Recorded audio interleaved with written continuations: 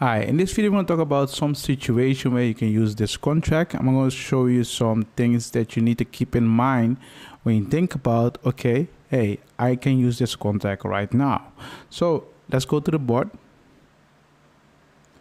What you need to keep in mind is this is technically the contract, but what you need to keep in mind is when something happens in your area, you can take a picture with your phone.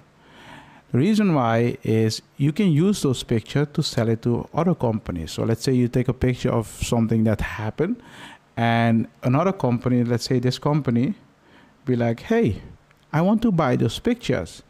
And you be like, okay, hey, okay, I want to sell those pictures. What do I need to do? What you can do is you need to transfer those rights to the company. So you need to have a contract with the company. And in the contract, you say, hey, I will transfer those rights to the company.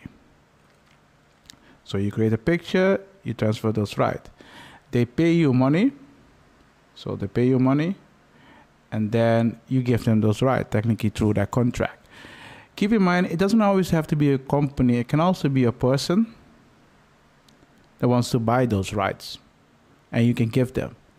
What you need to keep in mind is it's important to know, okay, what are the laws in my country about copyright? If you do not know that, it can be a problem because if you do not meet the requirements to transfer your copyright to someone else, you have a problem. So technically, you don't give them all the exclusive rights. And the most problem that people are having here is what can I ask for a picture? I can understand that. The thing is, think about it for a second. If you do not do anything with the picture, it doesn't have any value. But if someone needs it and needs it right now, you can put a value on it. And it's up to you what you're going to charge or not. And there's no right price. Let's say if you need $100 right now, ask for $100. He can say no. So no, you already have. But yes, you can always get. If it goes down, try to go up. Try to negotiate. Try to look on the internet, do some research, what's the normal price. And what you can do is you can just go to Pond 5 or Shutterstock, look on this website to get a little bit idea what you can ask for a license, an exclusive license. That's my tip for you.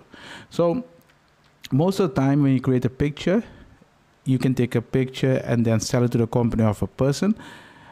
But you're asking yourself, okay, I can create a lot of pictures. Can I sell them now? How do the company knows about that? Look at those websites, Pond.5 or Shutterstock. Sometimes things happen where you are, or you are in a beautiful place. You have a beautiful scenery. You can create a picture of that. Some company likes it. You can create your own portfolio. You can sell it, but you need to know a contract to give them exclusive rights or some license to use the picture. If you start with this, most time it's better to start with this if you are in a place where there are not a lot of people or it's hard to get there. Or something special happen, something unique to your local area. So this is something that you need to keep in mind.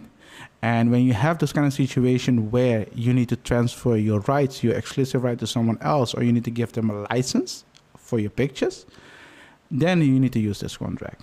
So what you need to keep in mind is if you have question about this, what you can do is just go in the link, just press on the link in the description and go on the Discord and ask me a question about it directly.